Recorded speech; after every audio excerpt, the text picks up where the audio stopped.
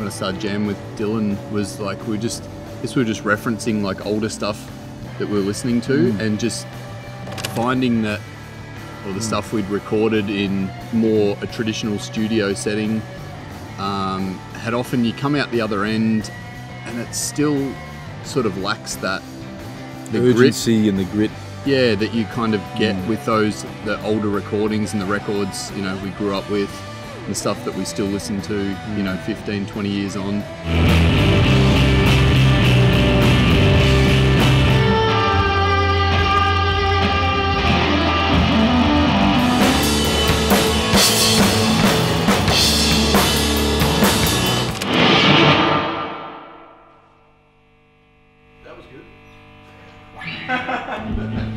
I guess naturally people that record bands or record in studios are trying to get everything to sound more precise, cleaner, nicer, you know.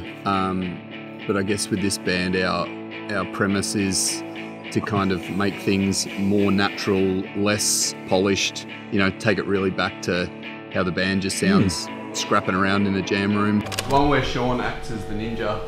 The snare ninja. Yeah. I remembered it once, and now you're trying to make me remember it twice. This is bullshit.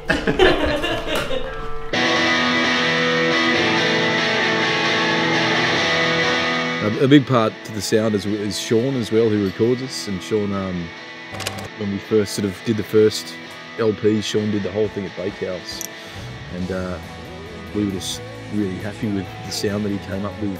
So with the new one that we're doing now, we went back to the same room. Yeah, Bakehouse, that Scrap Museum room's just definitely got a bit of a charm. There's heaps of stuff to look at. It's got like a real soul to it.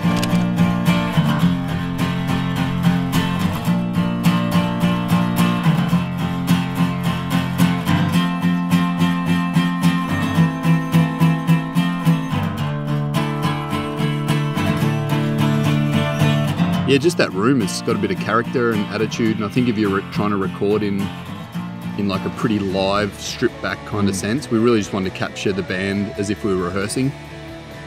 We didn't want to be all separated in the studio with, you know, you off there and here there, and we're just hearing each other on headphones.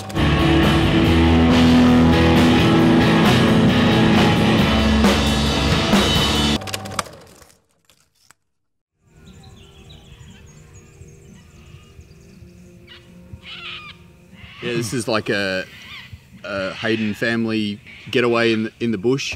Yeah, it's just such a nice environment up here, just away from the city. It's only an hour or so from Melbourne. We've just got a little farm shed on here. Yeah, just ever since we, you know, started coming up here, somewhere I've wanted to record, I just get that creative kind of sense. We were just gonna do it in the back shed like we always, you know, catch up on Sunday and we always record stuff. Demos, and then yeah, I just suggested coming out here for a night, and you know, and we're trying to get this record to have a blend of the full band loud stuff and some like more, you know, kind of stripped back lo-fi kind of stuff. So this is those songs.